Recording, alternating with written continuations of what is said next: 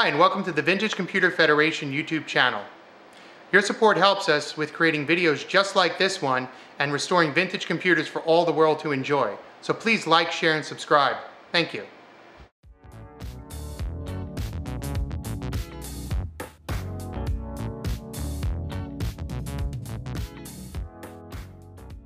Good afternoon, everyone.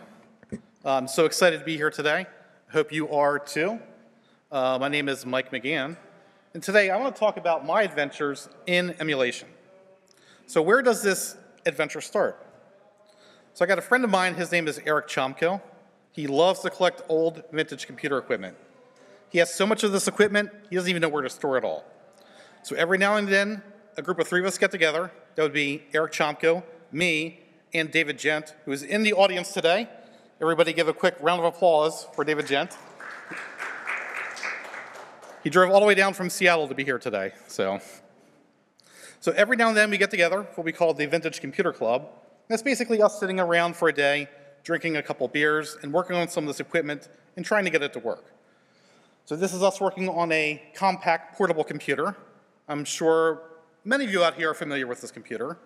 In the event that you're not, let me tell you how portable it is. It is 31.4 pounds of portable computing power. I weighed it. So every time I go over to Eric's house, his wife is always trying to she's always trying to get me to take some of this old computer equipment home with me to help declutter her house.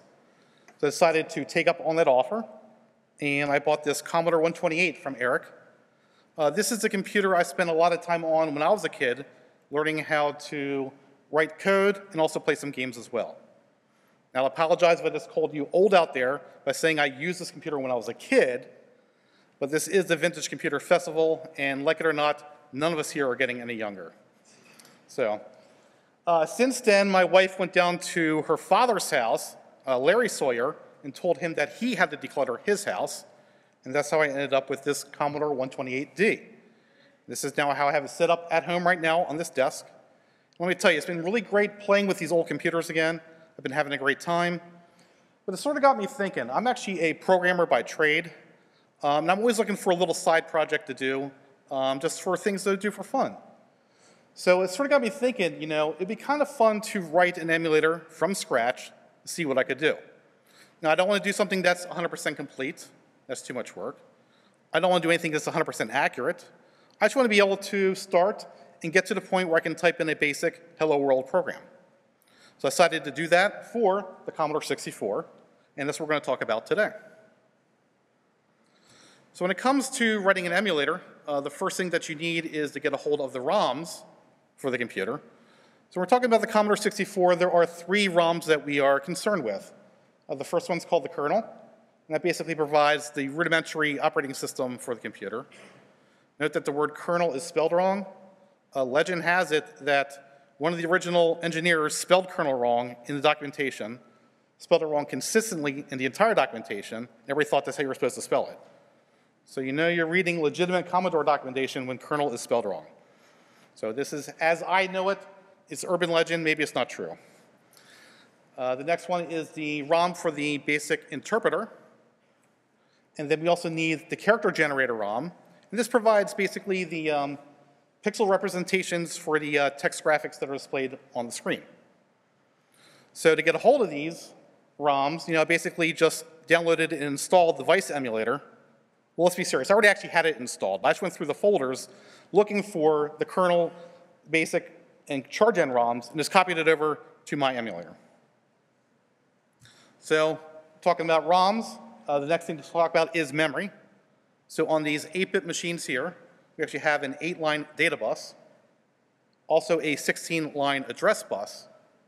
And with that, you can actually access up to 2 to the 16 different 8-bit values. And that is 65,536, also known as 64K. So you may want to, when you start thinking about this, you may think, let's model memory as a simple array.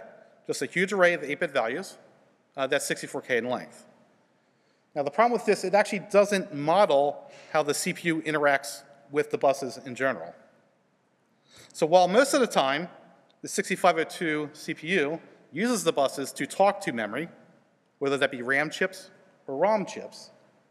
You can also use those buses to communicate with the sound chip, or the video chip, or even the user port on the back of the machine. So what you could actually do with the Commodore is take one of those lines on the user port, hook it up to a relay, hook up that relay to your desk lamp. You could actually tweak a value in memory to turn the lamp on and off.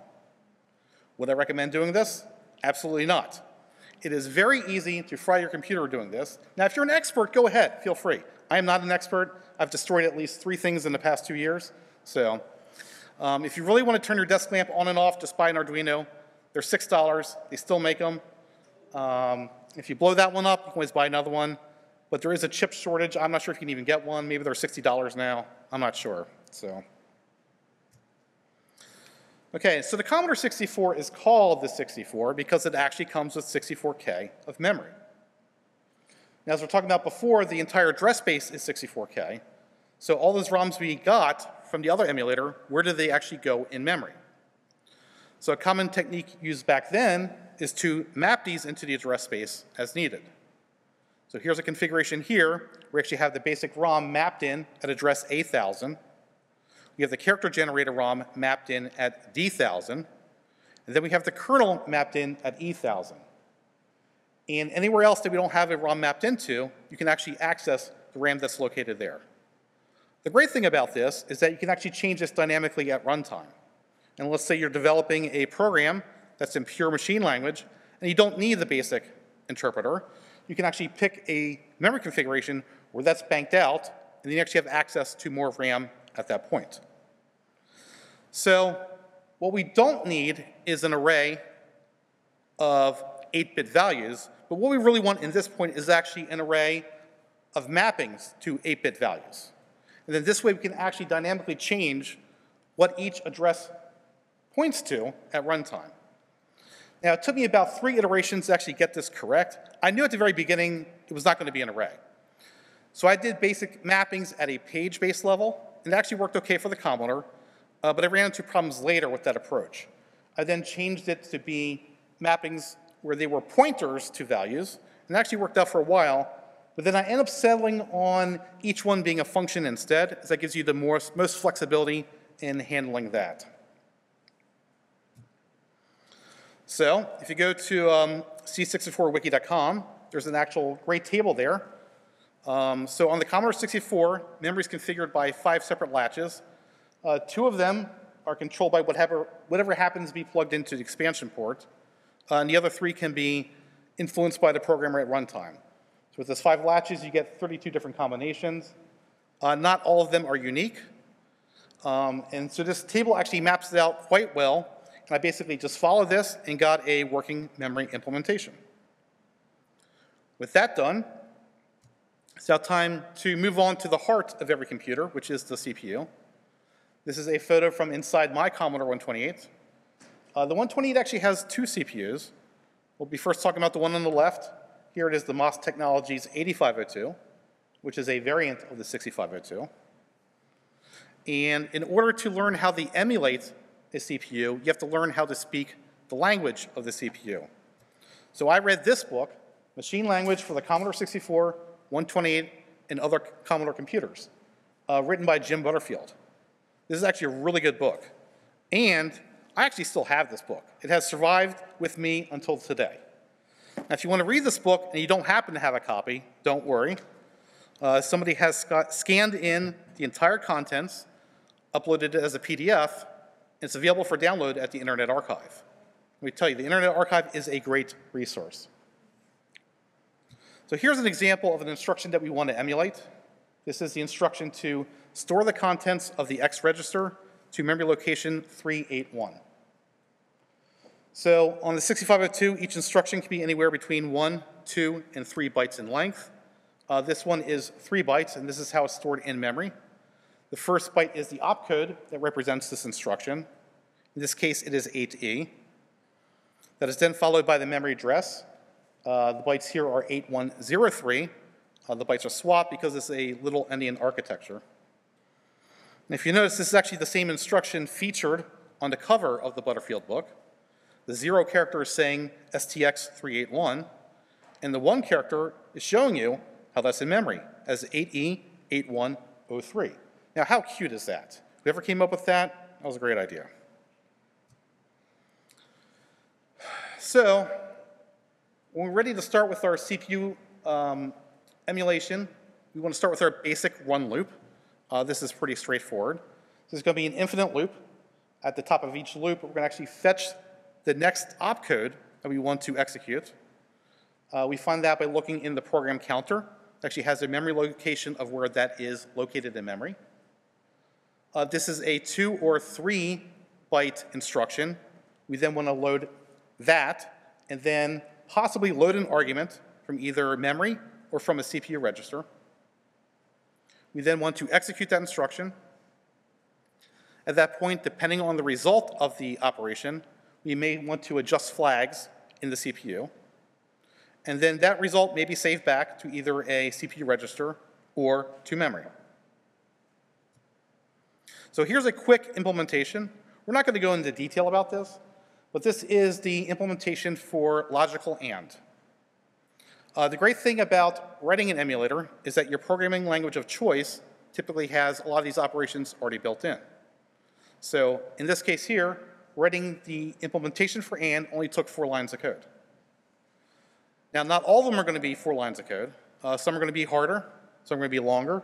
Some are actually going to be simpler as well. But they tend to sort of average out to about this kind of complexity here. Now, there's more than just one AND instruction. There actually happens to be 8 separate AND instructions. And these are those 8 different instructions here. And these only differ about how they get their one argument. Okay?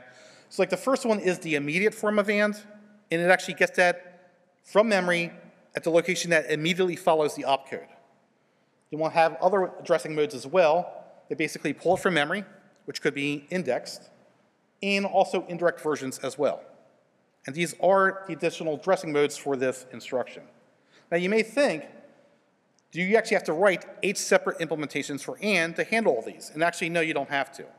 The way I did it was basically you write one function for each addressing mode, you write one function for each instruction, and then you apply a mapping of those in a table.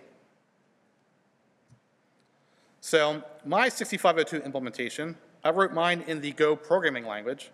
Has anybody here used Go? Okay. Who liked Go? Who likes Go? Nobody likes Go? Okay, we got somebody back there. We got a brave soul back there. Some other people do too. So it's actually a fun language to work with. The 6502 has 151 opcodes that need to be implemented, but you don't actually have to write a separate function for each one of those. So I did it in 37 different functions.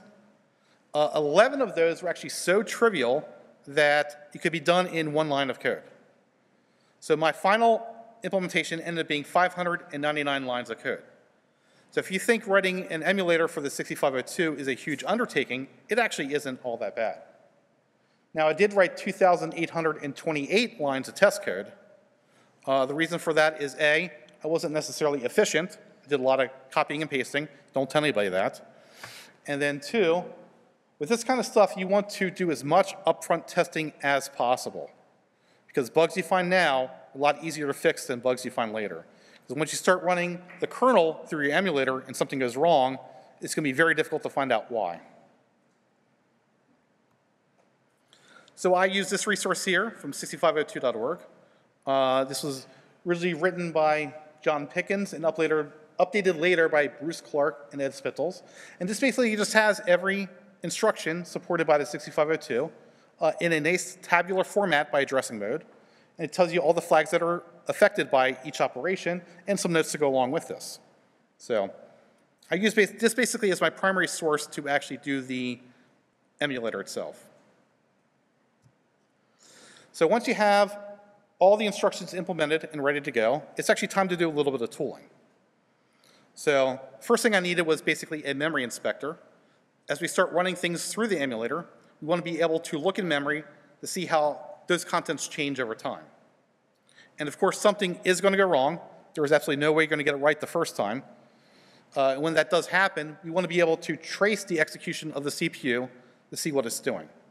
And hopefully, that'll give us an indication as to what the problem is. in order to trace the execution of the CPU. We also need a disassembler. And then you can take these three tools and bundle them up into a nice runtime monitor. It's not required, but it is kind of fun to do that, depending on your definition of fun.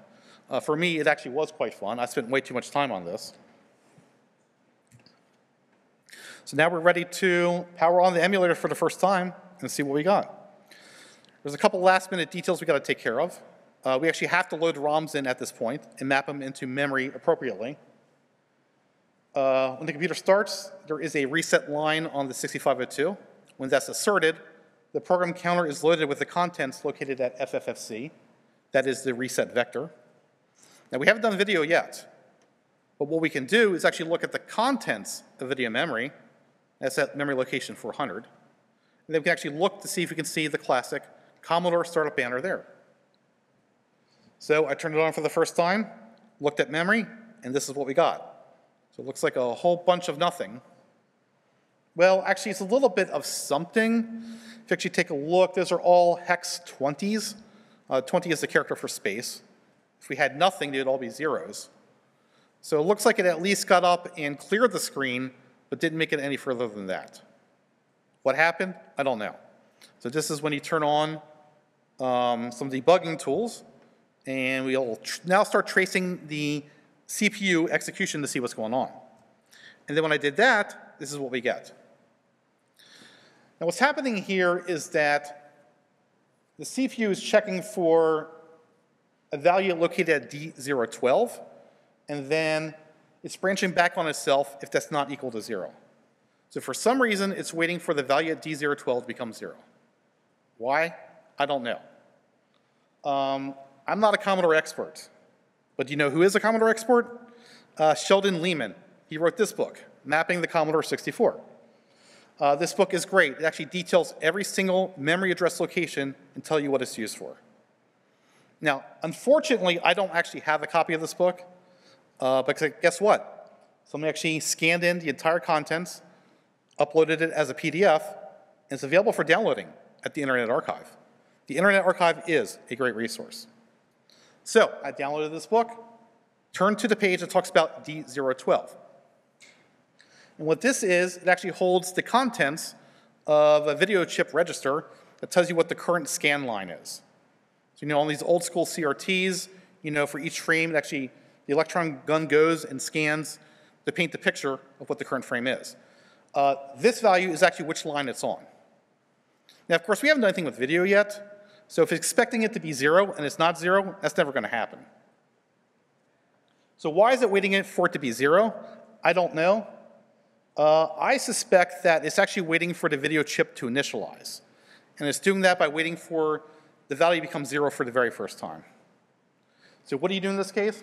Here, I don't know either. So, you know, it wants 0, so we'll give it what it wants. So at the beginning of the run loop, every single time, I wrote the location of D012 with 0. Will that work? Who knows? Is it correct? Absolutely not. But the fun thing about writing an emulator is trying these things out. You're going to run into these kind of problems. You're not going to know what the correct solution is. So we're going to hack it for now and see what happens. You can always change it later if it's wrong. So I hacked that in, and we actually got a little bit further. We actually do have a startup banner at this point. If you look closely, there's actually a small problem with this. It says that our 64K RAM system has 0 basic bytes free. Now, we have definitely more than 0, so there must be something wrong with my implementation. I suspect it's subtraction that is taking the total amount of space minus what's used and coming up with this value. And my subtraction is wrong.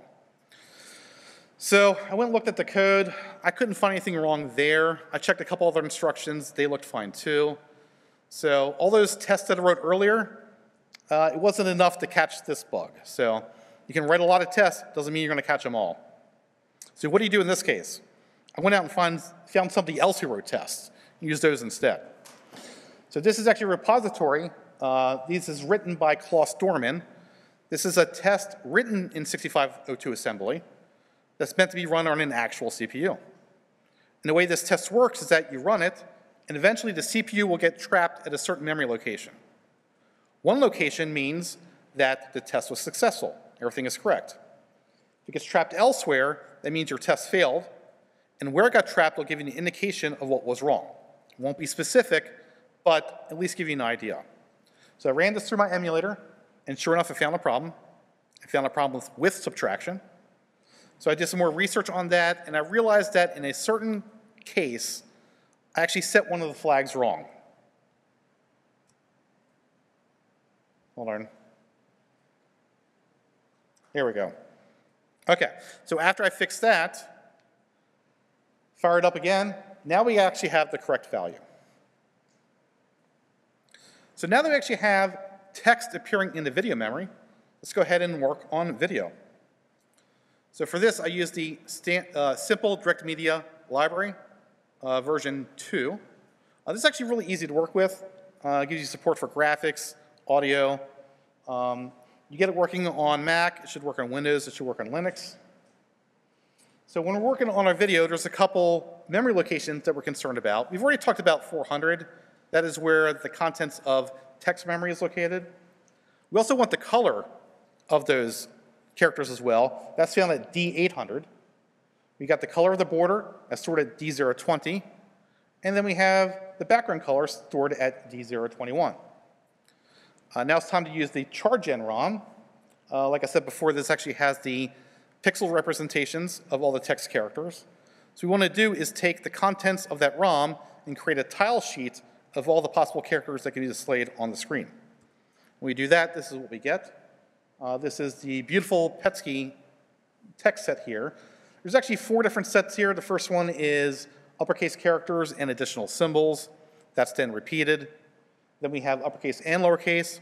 Then that's repeated. Now we got to talk about some colors. The Commodore 64 supported 16 different colors. These are those 16 colors. Let me tell you something. If I told my wife these were the only 16 colors she could use to decorate our house, she would think I was crazy. So I'm not sure how these colors came to be. I'm assuming there's some good reasons for some of these colors, or maybe engineers picked it. Don't let engineers pick colors. But they sold a lot of units, so they did do something right. Then what we need is another surface to actually render our frame that we're going to display as our video display. And this is actually pretty simple. So every frame, you basically just have to clear out the entire image with the background color, draw your border, it's only 4 rectangles, and then for each column and row, find out which character is supposed to be there, and basically copy that image from the tile sheet over into the display surface. We get that up and running. Now we actually have our display working at this point. But we don't actually have a blinking cursor yet because we haven't done interrupts. So 60 times every second, the CPU is interrupted to do certain tasks such as blinking the cursor, reading the status of the keyboard, and other administrative tasks. When that happens, the interrupt sequence is started. If the CPU is currently executing an instruction, it finishes that first, then pushes the contents of the program counter and the status register to the stack. It sets the interrupt disable flag so it doesn't get interrupted while servicing the interrupt. It then transfers control to the program that is the interrupt service routine, and that memory location is stored at FFFE, which is the interrupt request vector. And that continues until a return from interrupt instruction. When that happens, the sequence is done in reverse, and control is returned to the original program. Last thing we got to take care about is the keyboard. So at this point, I decided to cheat a little bit. I didn't really want to do a full keyboard implementation at this point. But what I did know is that at memory location 277, there's actually a keyboard buffer. This is a ring buffer that is 10 bytes in length. This contains what has been recently pressed. There's an index into that buffer at C6, and then the status of the stop key is located at 9.1. So what I did is, knowing this, I decided to do the work of the kernel myself. So as I was reading SDL keyboard events, when a Mac key or a PC key gets pressed, I mapped that to a Commodore key and then stuffed this into the buffer directly. So is this going to work? I don't know. But you know what? If there's a chance to take a shortcut, why not? Because this can actually save a lot of time programming. The worst case scenario, if it doesn't work, you just have to do the real implementation. So you find ways to actually be able to, take some shortcuts. There's nothing wrong with doing that. So I did that, and actually it did work, which was great. So I got this up and running. I can actually type in a simple basic program. I will have to admit, I had to actually look up how to write this program. It's been so long since I've done basics. So, but my goal was to get up to being able to say hello world, and that's what I got up to. So what now? I don't have bitmap graphics yet. I don't have sprites. I don't have audio. The sky's the limit at this point. So I spent the next 450 hours, yes, 450 hours, playing the game Factorio. So this is a great game, I must say. So 450 hours gets you that. Sometimes it's a curse that Steam tells you how long you've been playing for. So the first time I gave this presentation, somebody in the audience asked me, they said, well, how did you find so much time to write an emulator? And I'm thinking, I just told you I spent 450 hours on this. It's like, if that's a full-time job, that's like 3 months. So I was more concerned about that. So as you can tell at this point, I sort of took a little bit of a break. At the time, I was working at a job down in Greenbelt, Maryland, and I would go to this place for lunch, Three Brothers Restaurant, get myself 2 slices of pizza, a drink, and then go play Ms. Pac-Man. So in the back, they actually have a 25th anniversary edition, Ms. Pac-Man and Galaga. So I started playing this, and I realized, wait a second, I got a working Commodore 64. How much more work would it be to do something like Pac-Man? So I started Googling how to write a Pac-Man emulator, and this document pops up. The Pac-Man Emulation Guide, version 0.1, October 2008, written by Chris Lamont. Like, this is great. This is an 8 to 10-page document of everything you need to know to write a Pac-Man emulator. I was like, okay, with this, I can actually do it. Now, when I was actually preparing for this presentation, I went back to visit this website, and I got a 404 error. So I went to his main page, and there he said, at the request of Namco, he has redacted all information on his Pac-Man emulation pages that contain their material, his first cease and desist letter. So this is where everybody in the audience boos. There we go, okay. Exactly. So this is an important lesson that if you find something of value on the internet, and you want it to be there later on for reference, it may not be. It could be there today, it could be gone tomorrow. If it's that important to you, make sure you make a copy of it, and I did, and I still have that copy. So this is where everybody cheers. Okay. So if anybody wants a copy of this, hit me up later, and I can hook you up. This is like, contraband or something, so. Okay, so we'll first go back and talk about memory. So the Commodore 64, had 64K of memory, but Pac-Man doesn't need that. So all the ROMs are located in the low part of memory. We have a small little slice of RAM at 4,000. Basically, the I/O registers are mapped in at 5,000, and then 6,000 and above, it's unmapped. There's absolutely nothing there. One thing to note with Pac-Man is that there's actually asymmetric access to certain memory addresses. This example, we're going to talk about memory location 5004. If you read from that memory location, it'll tell you the status of the joystick, whether it's being pressed up, down, left, or right, and it'll tell you if a coin's being inserted into the machine. Now, if you actually try to write to that memory location, you can actually turn the player 1 start lamp on or off. So this is what I got wrong in my initial implementation. I didn't know you could actually do this. So what you read from could be completely different than what you write to. So I ended up having 2 arrays, one for readers and one for writers. Another thing is, while the joystick can be read at memory location 5004, it can also be read at 5000, 5001, 5002, all the way up to 5003F. And the reason for this is that there may be 16 address lines, but it's not listening to all 16. So it's only doing a partial decoding of the address. So one location may be mapped to multiple addresses as well. So Pac-Man comes in a whole bunch of ROMs. The code itself is distributed across 4 ROMs. They're each 4K in length. We also have a ROM for the tiles, one for the sprites, One for the colors, one for the palettes, and then two for the waveforms that give us that funky Pac-Man sound. Now, I am not going to tell you where you should go download illegal ROMs from the internet, because I know you don't have a license for these, so you should not be downloading them. But let me tell you something. The Internet Archive is a great resource. They have the entire MAME collection here. We can download all the games it supports, either individually or as a torrent, and get the whole collection.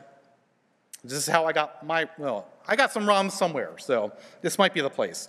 Notice it says 6 reviews here. I'm not sure why you need 6 reviews. You just need 1. This is amazing. I'm assuming the other 5 reviews are just unread cease and desist letters. So, time to move on to the CPU. So this is back at the Commodore. Like I said before, it actually has 2 CPUs. We're not going to be talking about the one on the right, which is the Zilog Z80. This is actually the CPU that is used in Pac-Man. So my implementation for this was a little bit longer. The Z80 actually has 1,596 opcodes, which is about 10 times more than the 6502.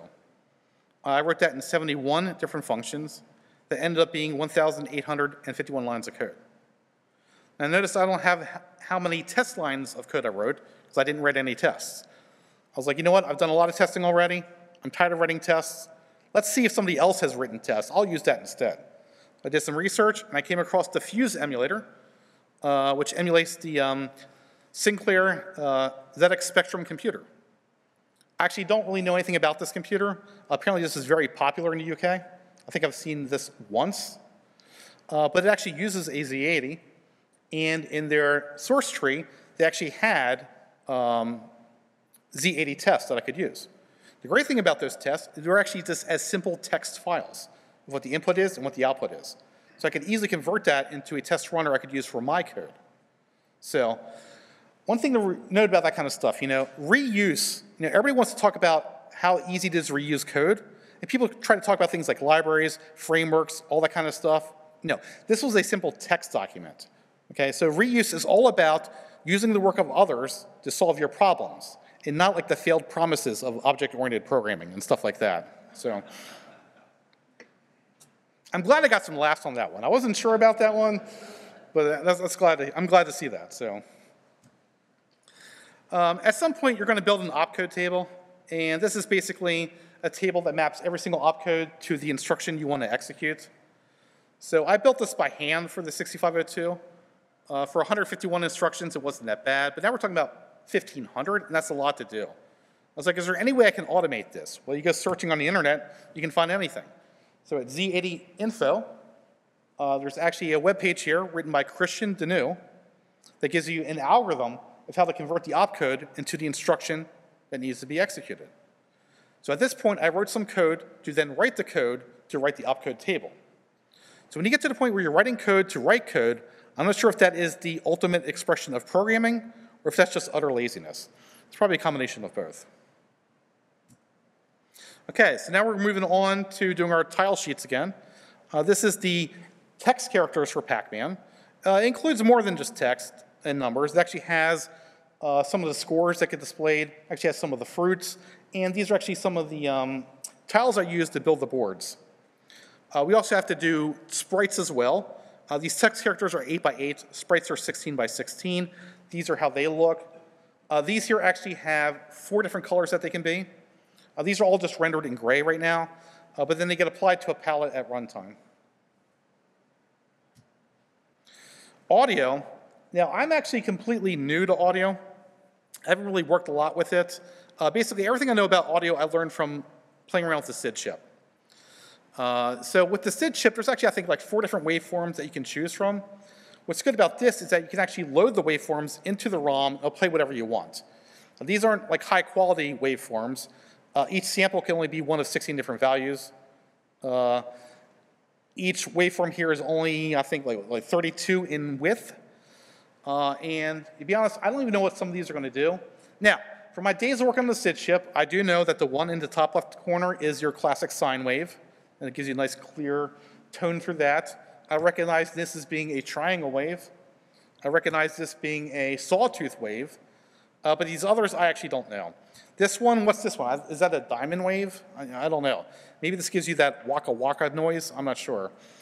But basically, you have all these waveforms here, and for the audio there, it's actually 3 separate voices, and there's memory locations for each of those 3 voices. One memory location will tell you which waveform of those to select. Then we have another memory location for the frequency for that, and then what volume it should be emitted at. And it's actually a pretty straightforward conversion to take all this information and then plug it through the SDL audio subsystem. Now, I got this to the point where it was working enough that I recognized what it was trying to do, but it's definitely not correct. So I would say I'm like 90% of the way there. I was going to finish it at some point, but just never did. So, okay, it's time to fire up the emulator and see what we got. So we start off with this. Well, that's not Pac-Man, but what this is actually the service screen. So there's actually a button in the cabinet that you can press, and it'll bring up the screen. This allows the operator to change certain parameters, like how much it costs to play the game, how many points you need for an extra life, and some other diagnostic tools as well. So actually, I didn't implement any buttons yet. So that's actually the problem here. So I implemented the button for this, fire it up again. Now this is what we get. This is looking good. This actually looks like what Pac-Man's supposed to be. Got our classic attract mode here. But Pokey is actually the wrong color. Pokey's supposed to be like orange. Pac-Man's supposed to be yellow. The ghosts are completely not the right color there. Okay, so we got a problem with the colors. We can work on fixing that. When we get to the demo mode here, it blinks 4 times, nothing happens. Blinks 4 times, nothing happens. And then for some reason, we're in the animation that gets shown after you finished level 2. Why? I have no clue. So I went back and started looking at the document more. And apparently there's another button called the Rack Advanced switch. When you press that button, for some reason, it immediately finishes the current level and advances to the next one. Why? I don't know. I'm not sure why that was even put into the machine, but apparently you can do that.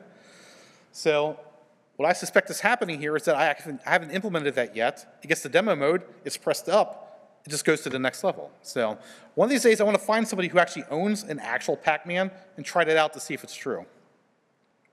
So I implemented all of the buttons at this point to make sure they actually had at least a sane value. So then when I fire it up again, I notice that something is missing here. So this is what I had at the moment, but the correct startup screen looks like this. And what's missing is at the top of the screen, the word high score, and at the lower left-hand part of the screen, the number of credits that you have. Now, why would those be missing? Why would just those 2 be missing, but everything else is working fine? Now, I did notice in my monitor that I spent way too much time tooling that it was spitting out all these warnings saying it was trying to write 2 unmapped memory locations. I was like, well, that doesn't make any sense. So it actually prints out what values it's trying to write. So I poked those into memory to see what was trying to write. And when I did that, it actually is trying to write the word credit. But why is it trying to write the word credit to a location in memory where there's nothing? I was stumped on this for a while. So I resorted to reading the main source code, and I came across this interesting comment here. It says, Pac-Man and most bootlegs don't have an A15 line to the CPU.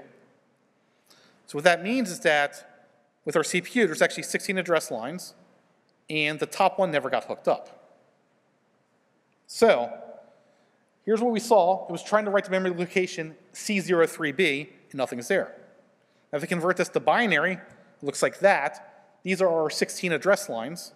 Notice that the top one is a 1, but that's not hooked up. That's always going to be a 0. We convert that back into hex, we get 403B, and that is where video memory is. What I'm thinking here is that this is probably a copyright protection mechanism. So if you actually try to take a Pac-Man ROM and loaded it into another cabinet that actually had a working A15 line, you would see those glitches. And no respectable operator would put a arcade machine on location where you can't see how many credits you've inserted. So I decided not to cut the 15 line. I decided to actually double map it up into the higher address space. When I did that, it now shows up. Okay, let's continue where we left off. we got the colors working, we got the correct text, things are looking great. We get to demo mode, Pac-Man goes left, eats 2 dots, and immediately dies. Why? I don't know. So, I guess I still have a bug somewhere I haven't found.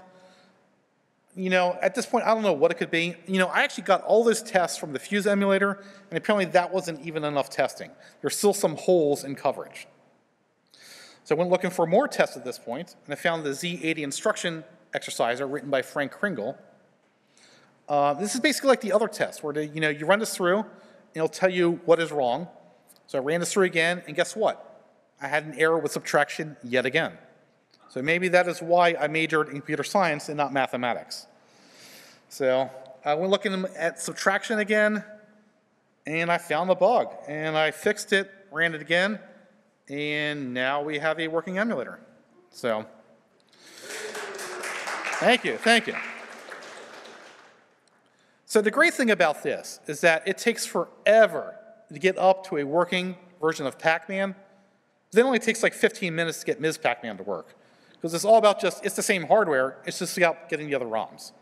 So we got Pac-Man working, we got Ms. Pac-Man working, everybody's happy, so. Okay, so if I inspired any of you out there to take your own adventure in writing an emulator, I got some tips for you. At the very beginning, you need to collect as much documentation as possible up front, and do as much research as you can. You don't want to get halfway through the project and realizing you're missing a critical piece of knowledge. You should also evaluate the complexity of what you're trying to do. Some things will be easier than others. So we talked about the 6502. It's got 150 or so opcodes. Z80's got 10 times that amount. While it may be just as easy to do either one, it's a lot harder to get 1500 working correctly. So if you're choosing between the two, you may want to start with the 6502. It requires a lot of patience. It's going to be a lot of puzzle solving. You have to be up for doing that and enjoy doing that. You have to realize that failure is an option. It should be about the journey to get there, not necessarily about arriving at your destination. And smaller projects are fun too. My personal best high score in Ms. Pac-Man is 206,990 points. So this one actually has the fast ROM hack in it, so Ms. Pac-Man goes pretty fast. It's actually pretty easy to get to past all the fruit levels. But I spent a solid year of going to lunch every week trying to get above 200,000. And I finally did, and I was so excited. There was a woman there who came up and asked me, she's like, "Are you the one who wrote the book on Pac-Man?" I was like, "No." I was like, "Why do you ask?" She's like, "I see you here playing this machine all the time. And I heard somebody here wrote the book on Pac-Man." I was like, "Well, unfortunately, that is not me. I don't think this person exists." I come in the next week, somebody got the high score up to 400,000. I was like, I spent the whole year, and somebody doubled my score in 1 week. So maybe this person does exist. So anyway, I do have this code up on GitHub. It's not well documented by any means. It's not efficient either. If you'd like to take a look at it, this is where you can find it. Feel free to take a photo of this for later reference. Now, I will try to give a live demo. Does anybody here want to play Pac-Man? Anybody in the audience? Somebody's got to want to play Pac-Man. Come on up. Everybody clap.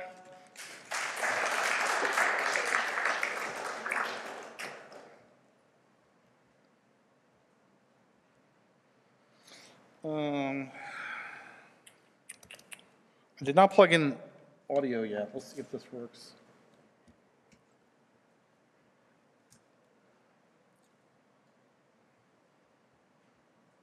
Now, the one thing about playing around with emulators is that you can modify things. So what we're going to do here, we're going to make a little tweak here. We're going to continue. And instead of the standard copyright message, we're going to get now is saying August 7th, 2022, VCF West. So it's always fun to be able to change things like that at runtime. Okay, are you ready to play? Ready as I'll ever be. Okay, now I will warn you, there is a bug that if this controller becomes disconnected, this crashes. Okay. So, Okay, select insert a coin. Oh, that was a little loud. Yeah. And like I said, the audio is not correct, so it's going to be a little bit off. Okay, and then start to play.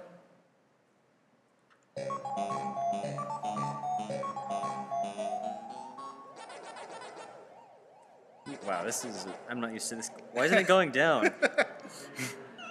It's only letting me go sideways. Let me see. I swear it starts working. Oh.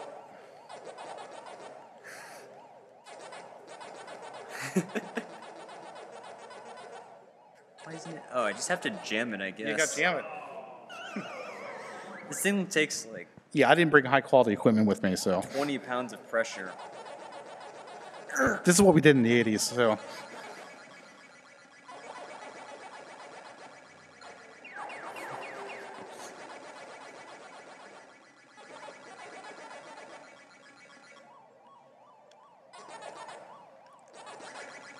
Go down. Down. Patience. Oh no, that's not a good situation.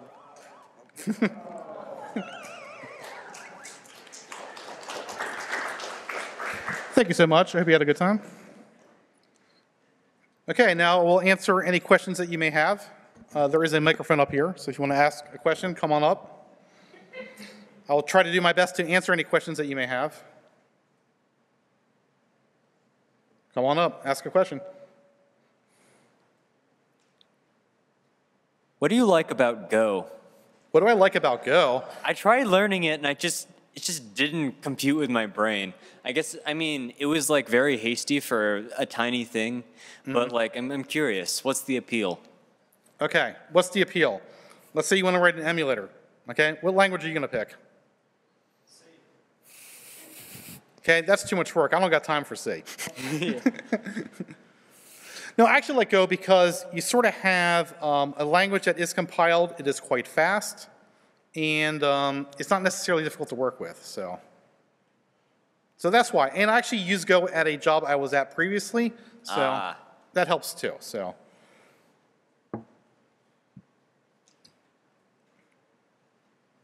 Anybody else? No other questions? There's got to be at least one more question. Just one. Here we go. I like this. Is it Go related? It is not Go related. Okay. But thank you for the talk. You know, what's next for your projects and what you're trying to do with emulation? Emulation, I think I'm done. So I had my fun. I had a good time. But, you know, there's lots of great emulators out there. I'm not trying to reinvent the wheel. I just want to learn more about the process, learn more about these old computers, and I achieved that goal. So the current thing I'm working on right now is actually pinball stuff. So I actually have a pinball machine, a Judge Dredd 1993. And you can actually replace the CPU in that with a modern board that speaks USB. And I can use my laptop to control the pinball machine. I'm actually rewriting the code for that. That's my current project, so. I'm not sure if pinball qualifies as vintage computing, so you probably won't see that here. Okay. Anybody else? It is late in the day, so. Okay, I'd like to thank everybody for coming out today. I hope you had a great time. And if you have questions later, you want to ask me, just go ahead and send me an email. I'll be more than happy to answer them. So thanks a lot.